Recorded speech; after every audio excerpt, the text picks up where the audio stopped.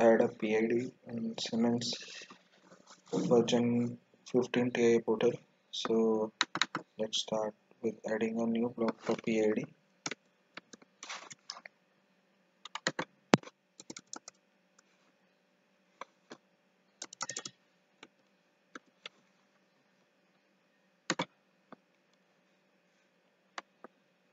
So to call a PID, we need to call the continuous controller block.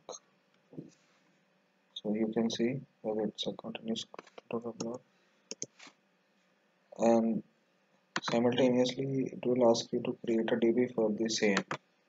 So we will name this DB as a PID DB.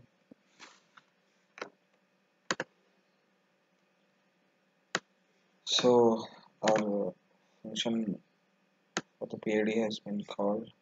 So as you can see, there are so many parameters. So you need not to worry about these many parameters.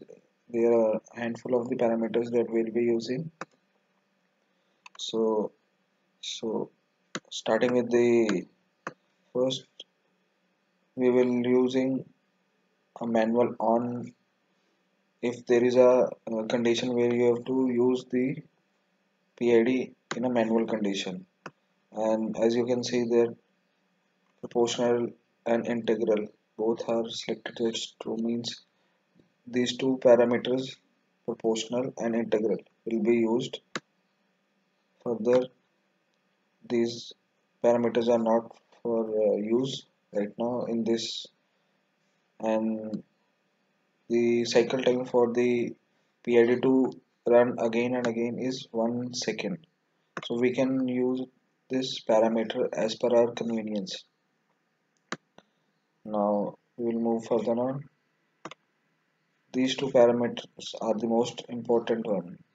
So this is the set point integral value.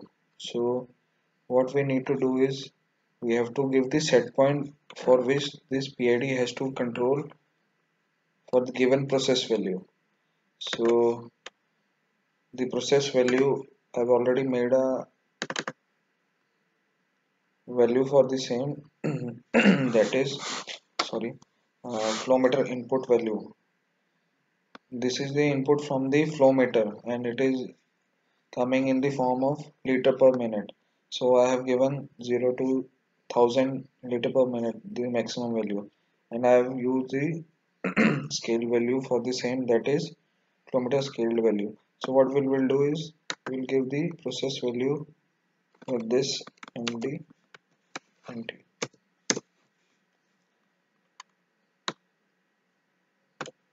So this is the continuous value that will be coming from the flow meter as per the set point. Let it be 100 rpm. So what the PID will do is we'll check the flow meter reading of this flow meter. Suppose it be 500 rpm. So it will decrease the value of the output value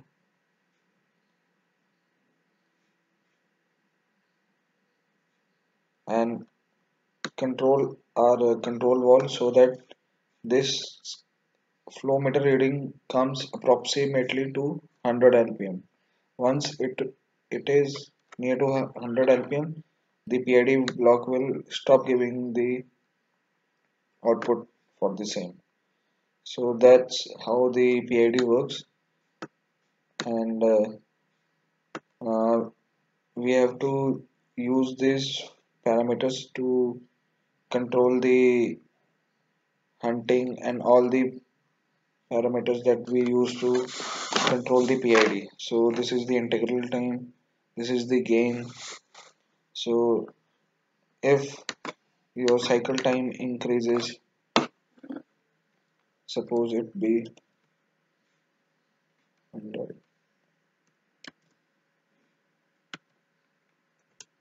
5 second.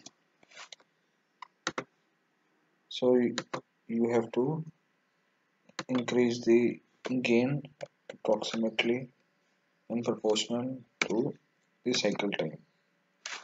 In this case only, your both the cycle and the gain will match, and the desired output will be uh, very fast. So this is how this works, and keep in mind that you have to configure this also as per the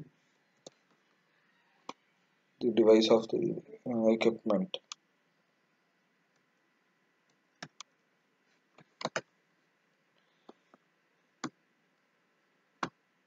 Thank you for watching this video. Hope you have learned PID in Siemens Tia Portal version 15. Thank you very much.